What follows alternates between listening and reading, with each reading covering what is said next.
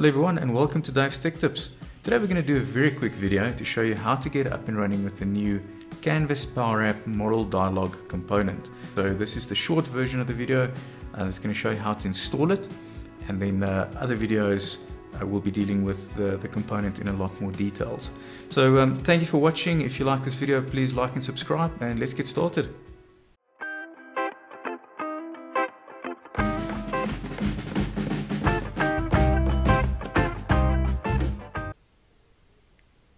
First, we need to go to the aka.ms/powerapps-popup site.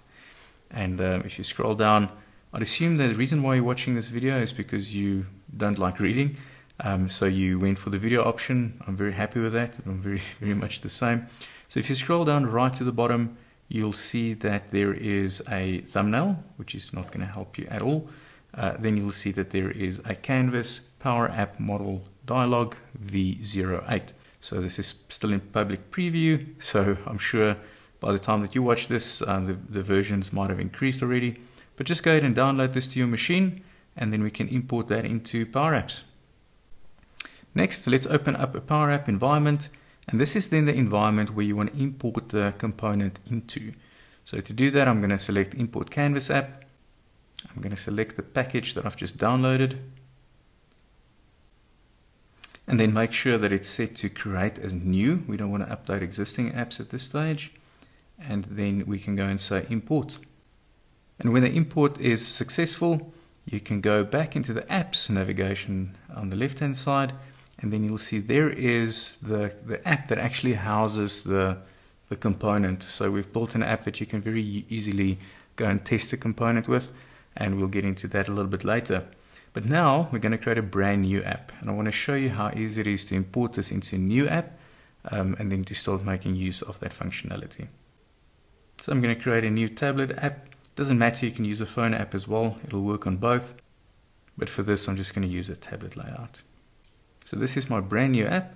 I'm going to go into components, click on the ellipsis, and then click on import components. It's then going to show me all of the applications or component libraries in the environment that has been set up. So for this, we're just going to import it directly from that app that we've just downloaded, and you'll see that it asks you for the Office 365 users to authorize that, and you need to do that because the component has a people picker in it. It needs to be able to use that connection. Okay, so there is the app imported. You'll see as time goes by, there's still some documentation that we actually want to do in the component as well, so these blocks over here will be utilized for that.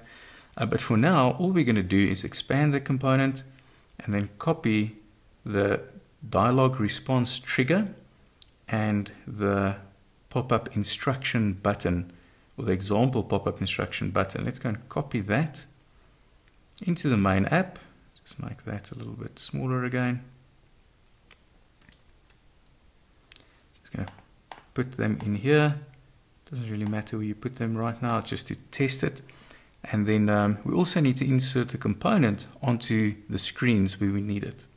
So to do that, we'll go to Insert, Custom, and then select the component from the list. Alright, so there it sits. It's not correctly spaced at the moment, so all that we have to go and do, make sure that the component is selected. Then you can go to Height, and then just change that to parent.height, and then you can do the same for width, to just change that to parent.width. Then the only thing that's left for us to do is to go back into the aka.ms/powerapps-popup site and go and copy the visible formula. So you'll see that the component, so we need to tell the component when it should show up and when it shouldn't. So just copy that formula on from step 11 and then go back into your Power App and then change the visible setting for, or the visible property for the component itself. Alright, so there it is, and we just need to restart this app now because this trigger that we've copied just need to register and all of these sort of things. So we're going to go and just save this app and then restart it.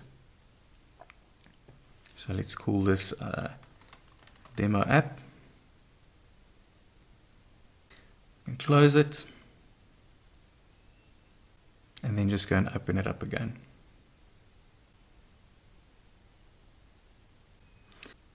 So the only other thing that we want to go and do in this app before we test it is to go and enable the toggle. So you'll see if we go into the default property, that is currently set to false. And all that we want to do is copy this short little formula over there, replace the false, and then paste it in there. And that's just to prevent or to enable the toggle, because we have it on false by default so that it doesn't trigger by accident or in unwanted environments. Okay, so now we're ready to go and test our pop-up. To do that, we're going to preview the app, smash the button, and there you go. That's a pop-up in 5 minutes. So you've got an icon at the top, basic instruction or a basic message, an OK button, and then a link button, which is optional. So if I click on OK, it's going to make it go away. And now we can go and check out the anatomy of this button. So all of this is covered in great detail in the documentation, which you can find at aka.ms/powerapps-popup, or in the Power App that we downloaded earlier that contains the component, all of the different combinations of pop-ups that you could generate. But for now, I just want to quickly show you these properties and in the short video. But if you wanted to deep dive, you can go and have a look at those. So over here, we've got the dialog instructions collection, and this is the collection that the pop-up listens to. So then we drop records into that collection, and that tells the pop-up how to respond and how to behave. So the top property is type, and at the moment it's set to OK, and that's why we're only getting an OK pop-up. Other options for this could have been a yes no or a yes no cancel, and that's going to give us the additional buttons. The input type we're not going to discuss in too much detail right now. This is going to be covered in other videos or in the documentation, where you can actually now get information back from the user and then use the toggle in order to perform certain actions with that information. There we've got a message, and this is simply the message that pops up onto the screen. The source is used for track and trace purposes, and it's very useful for things like application insights or troubleshooting or debugging, where you could track what requested this pop-up right through from to the response that we get back from it.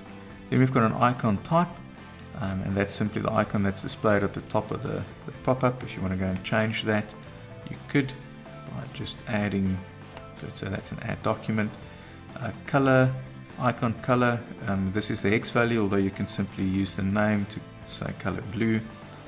The input section we're not going to discuss at this stage. Essentially this goes together with the input type. When you set the type to input and then specify the input type, you have to specify a configuration for that input type in this section, but we're not going to look at that in detail right now. Then lastly, we've got the link information, and this is what is displayed at the bottom of the pop-up, and it's optional, so you don't have to specify a link, but it's hugely helpful, especially if the pop-up discusses a business rule or a policy. You could very easily have a link to a SharePoint policy in this pop-up, or a help video even in Stream that'll take the user directly to a video that discusses the specific issue that this pop-up is dealing with. Right at the bottom, we've got the response section, and that again is used for when you get information back from the pop-up, so we're not going to cover this in this video. So that's a pop-up in 5 minutes. Thank you very much for watching, and thank you very much for all of your support on the pop-up. The support's been phenomenal, and we're really enjoying the feedback and the suggestions, and we are sure to prioritize these and build it into future releases of this component so that anybody and everybody in the community could benefit from this, and that's really the aim for doing this. So thank you very much for watching, and please tell your friends and colleagues about the component and about this video. If you enjoyed it, please like and subscribe, and I hope to see you in the next video. Have a good day. Bye bye.